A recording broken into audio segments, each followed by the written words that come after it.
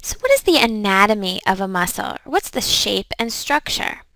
I would think of a whole muscle as sort of a rope with many fibers coming out of it, smaller and smaller and smaller. So let's start with the smallest part of this muscle. The basic structure of the muscle is going to be starting with two filaments called actin and myosin. And you can see that down here in our chart.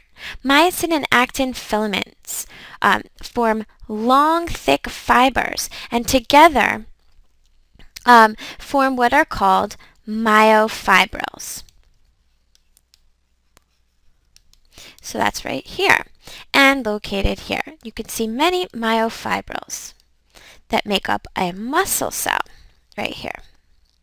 But before we go further, we have one definition to go over, a sarcomere. And a sarcomere is simply a section of actin and myosin filaments. Okay? And there are many sections of these. If we took one actin and myosin filament called a myofibril and we took sections of it, we would have many sarcomeres. Okay? And these sarcomeres are responsible for muscle contraction. You can learn this in another video.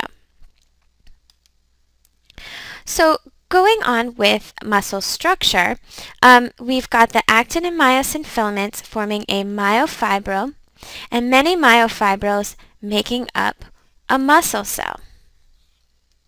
Well, many muscle cells together in this picture here form what we call a fascicle.